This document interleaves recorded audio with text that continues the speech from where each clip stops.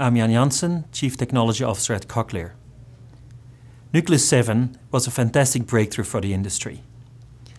It allows patients to take phone calls, to listen to YouTube videos, and to control their device all from their iOS device.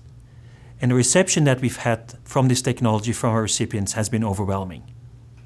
In particular, the use of the app, which allows recipients to control their device without the need for an extra component to carry around, such as a remote control, including the fact that they can use hearing tracker, which is like a FitBit for your hearing, and the Find My Processor functionality. All these functions have led to Nucleus 7 being an extremely popular product on the market.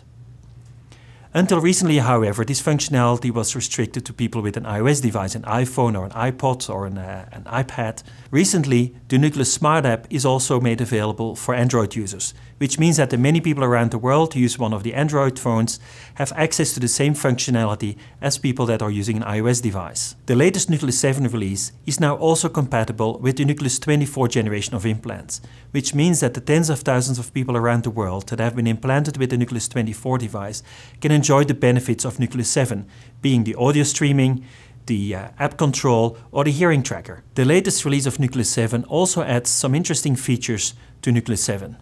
First of all, there's ForwardFocus, which is enabled by the clinician and can be activated by the recipient through their app.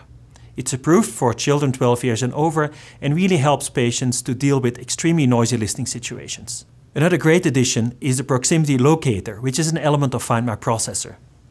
Recipients or parents can now retrieve their processor by using the proximity locator and find their processor, for example, when it was hidden under a bench or sofa in their living room. One of the features that have turned out very popular with Nucleus 7 is hearing tracker. The hearing tracker functionality in the Nucleus Smart App is very much like your FitBit. It tracks basically how you're using the device. It shows how much time people spend in speech, which is so important as people get used to electrical stimulation following their implantation.